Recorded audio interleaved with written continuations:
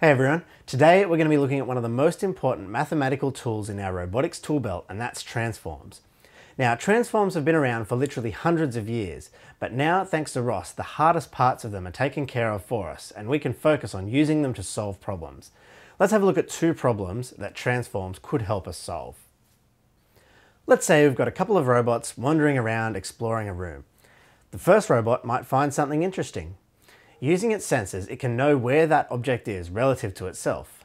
But how do we know where that object is within the overall world or compared to the other robot?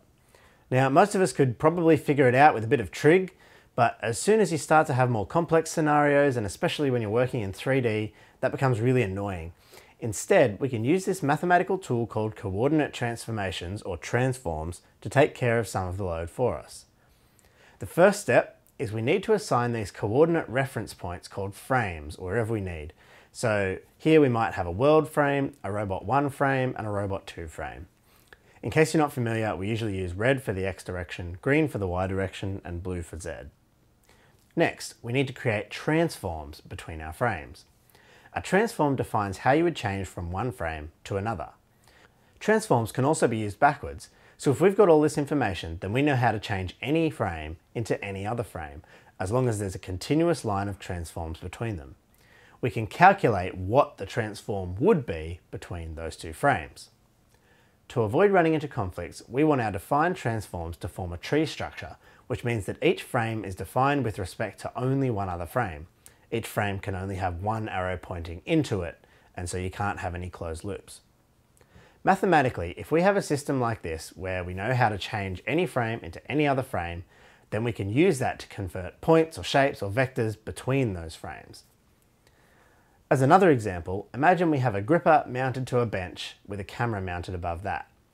The camera has detected an object and we want to know where it is compared to the gripper. For this system, we might create a transform tree that looks something like this. Almost any robotic system you can think of will rely on transforms to do its work. They might sound pretty complicated, and they are tricky to do by hand, but the good news is that ROS takes care of all the hard work for us and gives us a bunch of tools to simplify things. If you are interested in the underlying mathematics of transforms, I've written a series of blog posts which I'm hoping to turn into videos soon. You can check them out. But today we're going to focus on using transforms in ROS. The ROS transform system is called TF2, which is short for Transform version 2, and any node can use the TF2 libraries to broadcast a transform from one frame to another. With all of our nodes working together, broadcasting transforms, we can create a transform tree. Here's a small part of a ROS transform tree. Even though we can't see what it looks like physically, we know there are 4 frames where base and camera are defined by a transform from world, and L3 is defined relative to base. Any node can also use the TF2 libraries to listen for transforms and then use the tree to convert between whatever frames it likes. When a node broadcasts a transform, it can either be static, which means it doesn't change over time, or dynamic, which means it can change over time. This is an important distinction because for a lot of robotic systems, it's really important that they know that they've got up-to-date information on where things are. Otherwise, they might do something wrong, they might do something dangerous. If the transform is dynamic, the broadcaster needs to keep updating it regularly, and the listener can check how recent the data is and flag an error if it's not getting data in time. Static transforms, on the other hand, are assumed to always be correct from the time that they're created until a new one is broadcast. Underneath, the TF2 libraries are still using topics and messages to handle all this communication. It uses TF and TF static, but because we don't actually publish directly to the topic ourselves or even think about that stuff, instead of calling it publishing and subscribing, we call it broadcasting and listening. If we're writing our own nodes, then we can use the TF2 libraries to broadcast whatever transforms we like. But for most of us who are starting out, we're not ready to write our own nodes or do some of the calculations that are required for that. To help with this, ROS comes with a bunch of nodes built in to do some common broadcasting tasks. The first tool we're going to look at for broadcasting transforms is called Static Transform Publisher. Now, as you might expect, this tool can only publish static transforms, not dynamic ones. This might not seem useful at first, but it's actually handy in a bunch of scenarios.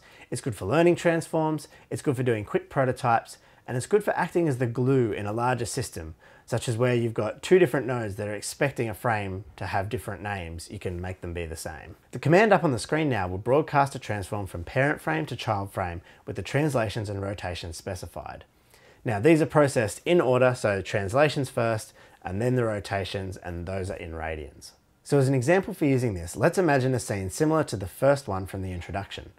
This time we'll have a robot that is across and forward relative to the world frame, but then we'll have a second robot that is rigidly attached to the right of the first one. Maybe you can imagine it a bit like a motorcycle with a sidecar. We're going to try and use static transforms to create a kind of still image of this scene. So we'll need to create two transforms, one from world to robot 1, and let's say that's 2 meters in X, 1 meter in Y, and a 45-degree yaw rotation, and that's 0.785 radians. And then we have a second transform from our first robot to the second robot, the sidecar, and that's just going to be 1 meter in X only. So let's open up a couple of terminals and run those commands.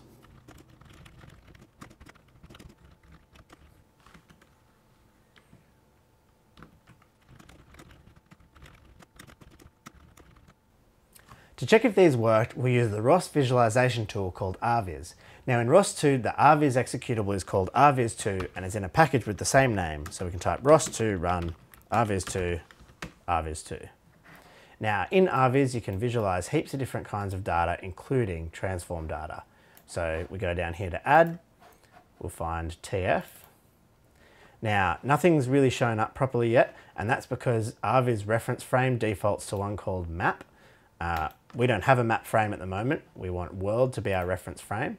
And we'll see global status switches to OK, and our transforms have appeared. So we can see the frames here with little coordinate markers, and the transforms represented by an arrow. Now in RViz, the arrows go from child to parent rather than parent to child, so you just got to watch out for that. Now in RViz, we can configure the display of the data in different ways. So if we crack this open, we can click Show Names, and now we can see the names of those frames there as well. Now, if we go back to our first terminal here, we had robot 1 at a 45-degree rotation, 0.785 radians. Let's change it to a 90-degree rotation, so that's 1.57 radians. And we'll see RViz update straight away. We can see robot 2 moved with robot 1 because it was a child of it. I encourage you to keep playing around with this. Try adding some new frames or changing some frames. You can change the reference point in RViz, see what that does. Once you're comfortable with that, make sure you close RViz and shut down all your static transform publishers because they're going to interfere with the next step, which is doing some dynamic transforms. Now in order to do this next example, we need to install a couple of extra packages, and those are Exacro and Joint State Publisher GUI. So go ahead and do that.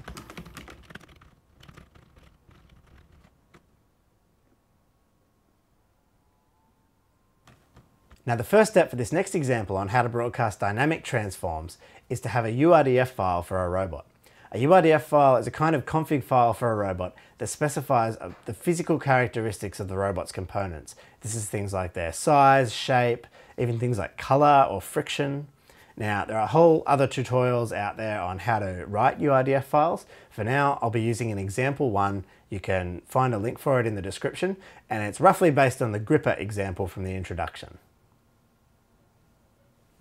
In URDF, a robot is made up of a series of rigid components called links, and the links are joined together in a parent-child tree structure, where the relationships between the different links are called joints.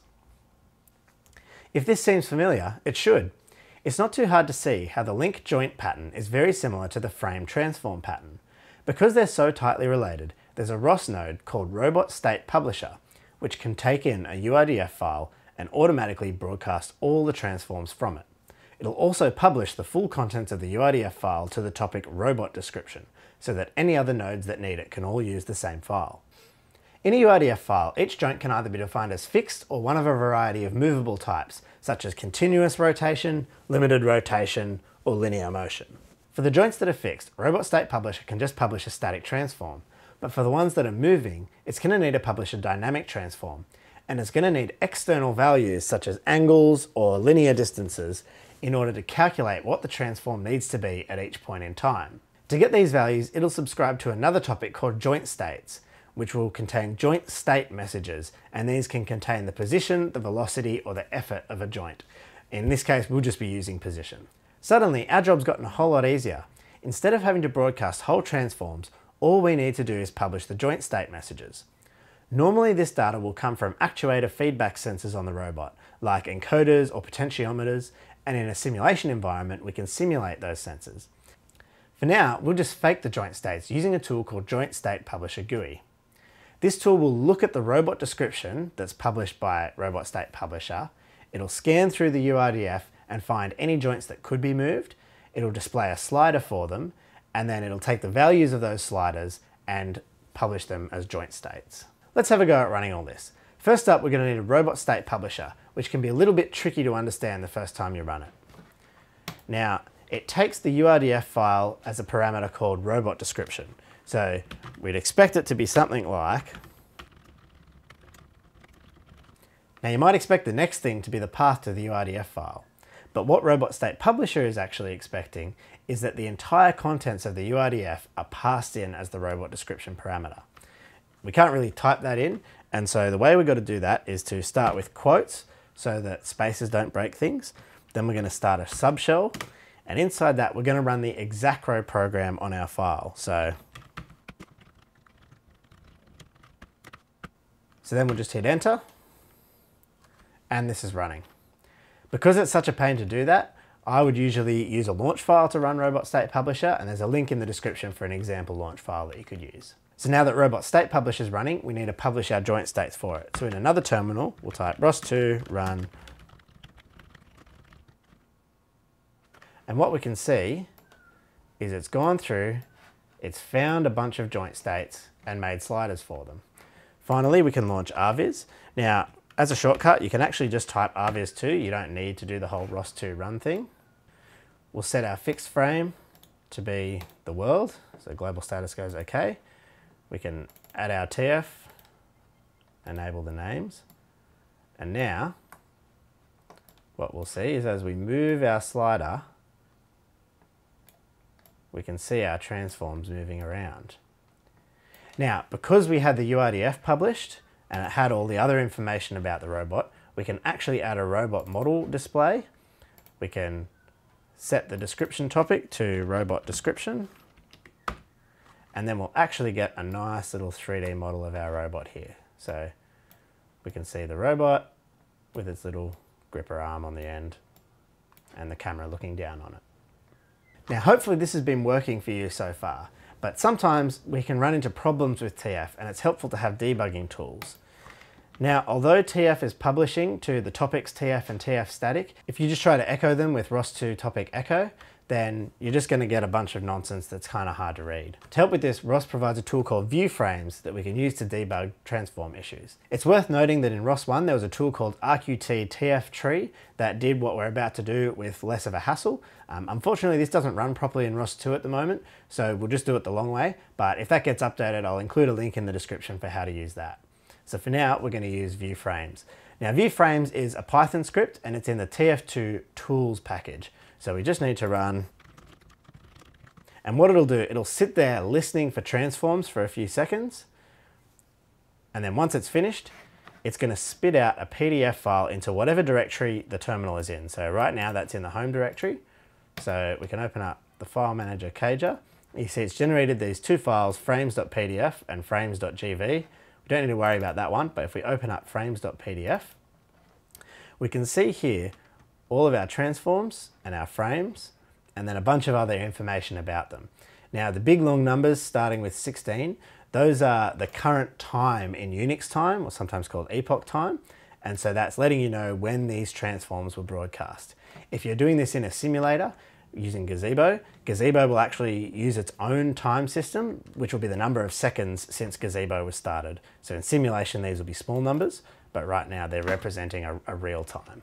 We can also see that the static transforms have a bunch of kind of zeros and 10,000, and that's just to indicate that they don't really change. The ROS Transform system is a really powerful tool, and we've barely scratched the surface of how we can use it.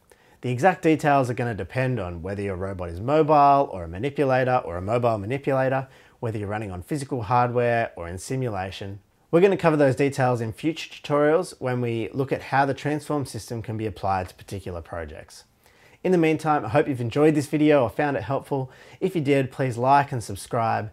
Next time we're going to be looking at how to use Gazebo, the robot simulator, and how we can simulate a robot inside a virtual environment. So I'll catch you next time.